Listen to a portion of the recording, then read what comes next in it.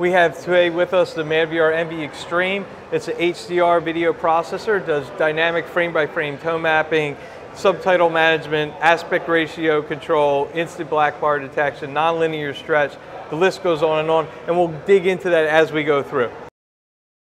Michael, we're going to talk next about auto aspect ratio handling and how NV instantly adjusts the aspect ratio to match the content. Okay. Because the NV can fit any aspect ratio content to any aspect ratio screen. Gotcha. So in show environments, it can be very challenging to have a big screen set up, a projector set up, sure, and all the lighting, and be able to still see the image. Right. So what we do at the shows is we take a masking panel. Okay. So here, this is a 240 panel that we just sit right over the TV. Sure. And it actually frames this to simulate what it would be like watching this on a 240 aspect movie screen. Sure, so we've got more TV up here and more TV down here, and we're just hiding that. Right, exactly. So this would be, if this was a 240 aspect ratio movie, this is how it would fit in here. Gotcha. So we just turned the lights up so you guys could see. This is like black velvet. It's going to be hard to see anyway, but we wanted to give you an idea of what that looks like and how that's set up before we go to this next demo.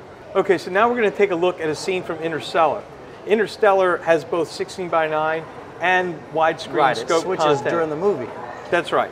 And so whether you're watching like an Apple TV with a 16:9 movie, and then you 16:9 user interface, you play a movie, it's scope, now it goes wide. Correct. Okay. Now you have to zoom the projector to fill that. And then you say, oh, you know what, let's pick out a different movie. You go back to the 16:9 Apple TV menu, and now your content is on the ceiling and on the floor. So I deal with that with my projector because I use the zoom, or what do they call it, lens memory. That's right. On that. And so anytime that I have that zoomed out for my full movie, which is in 2.35, everything's above and below my screen. Right. Okay, and so I'm tracking. One of the key benefits of the NV's aspect ratio control is it delivers constant image height, which is really just a semi-fancy way of saying that the height is always the same, and it's just whether it's going to be on a 16:9 frame like this, or it's going to be widescreen on a scope image. Gotcha. So as you can see here, hopefully the camera picks it up,